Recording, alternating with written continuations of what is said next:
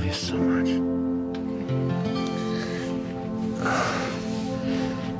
I love you forever, only you.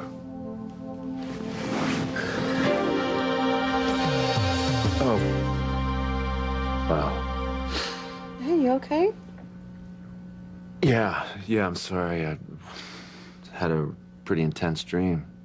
Did it have Spanish subtitles? Look, Gwen, I thought we settled this last night.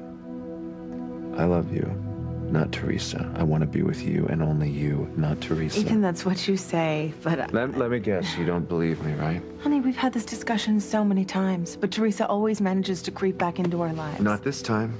Gwen, she's moved on. She's starting over with Jared. Maybe. But, have you moved on?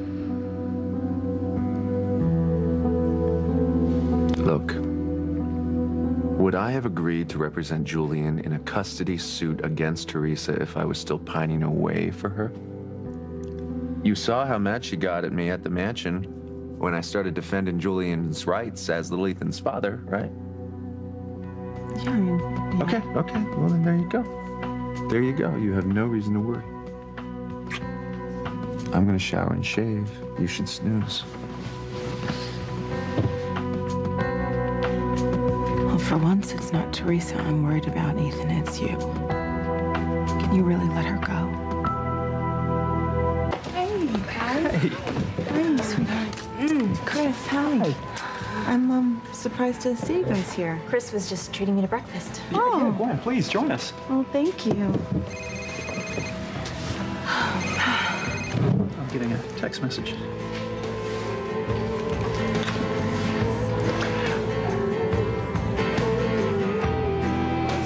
Damn. Something the matter with James?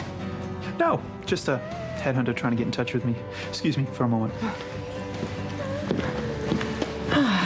You look tired. Didn't you sleep well? No, I did not, and neither did Ethan. Yeah, last night was intense with Pilar being shot and the mansion being robbed. Yeah, but it's more than that. You know, it's Teresa. I thought Teresa was letting go, moving on, giving up on Ethan for good. Well, in some ways she is. Then what's the problem? It's Ethan. I'm not sure if he can let her go. Why would you think Ethan can't let go of Teresa? Because it bothers him so much to see her moving on with Jared. He didn't actually say that, did he? No. I mean, he denies having feelings for her, but I know better. You know, he says he loves me and that he chooses me, but the way he looks at her, Sheridan, I mean, it's so obvious he's still in love with her. So I told him he needed to make a choice. You know, if he wants to be with Teresa, then he should be with Teresa, because I don't want to be married to a man who's in love with another woman. But he chose you. You know, he always does. And I don't know if it's out of obligation or if it's because he really does love me and wants to be with me more than he wants to be with Teresa. I'm sorry you're going through this. I so want to believe that Ethan's with me because I have his heart. But at this point, I'm just really afraid that part of his heart's still with Teresa. But, you know, enough about me. You and Chris seem to be doing great. He's wonderful. Oh, we both decided we want to work like you and Ethan do. I'm going to speak to Teresa about taking over Fancy's job at Crane. That sounds perfect. Yes. And I offered to get Chris a job in Crane Accounting, but he turned me down. He said he wants to be his own man. He doesn't want my help or my money. Oh, honey, that's a relief. It is.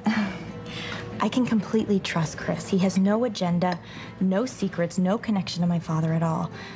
I mean, Chris is exactly who he says he is.